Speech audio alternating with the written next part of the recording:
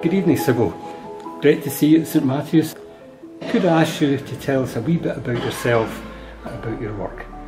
It's lovely to be here with you and that we can exhibit, calling ourselves Equilibrium.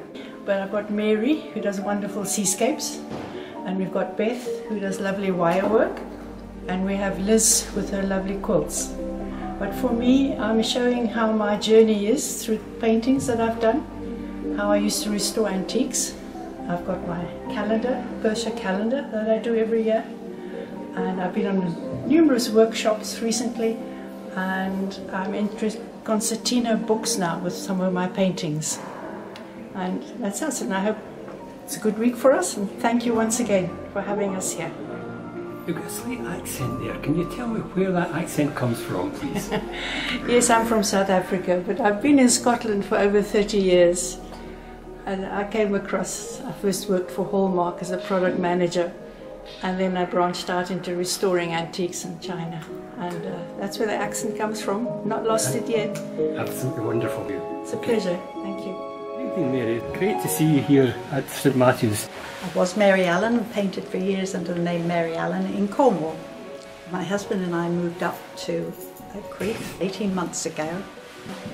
I thought I would change it to Mary Allen Graham because I am now a Graham, but I didn't want to use the Mary Allen bit. I painted in Cornwall, St Ives mainly. Palette is obviously, that's your sort of palette. It's been challenging moving to Scotland, and not in a bad way, I mean in a good way, yeah. But it's a totally different palette. So I've been doing mountains. Right. That's my your inspiration. Introduction to that. So it's that's where it's led me. And I'm just coming out of the mountain stage again and going back to water.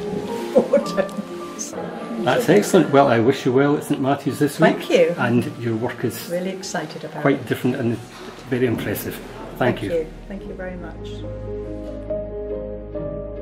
Good evening, Beth. Nice to see you at St Matthew's, and how you've gone about getting into this intriguing style of work. Intriguing style of work, I love it. My name is Beth McDowall. My business name is called The Tree Cycler, and what I like to do is recycle materials, and so most of my work is made from recycled bicycle wheels.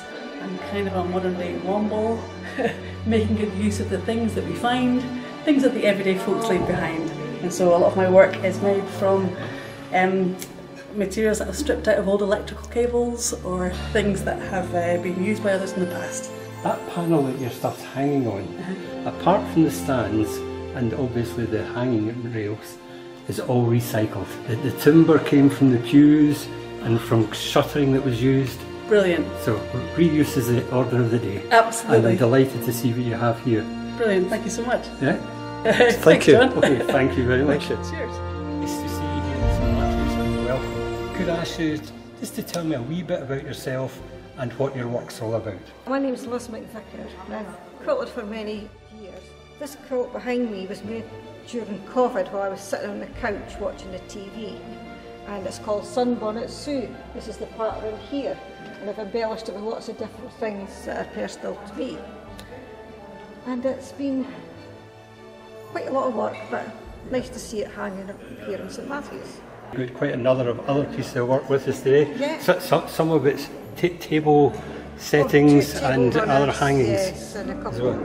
So it's two wall hangings and another quilt, which is called Spring Flowers and was done in 2012. Exciting work and quite different for what we have at St Matthew's. Just gives everybody a chance to see different works and different people doing different things. Indeed. Thank you very much for your help today. Thank you. Thank You're you. welcome.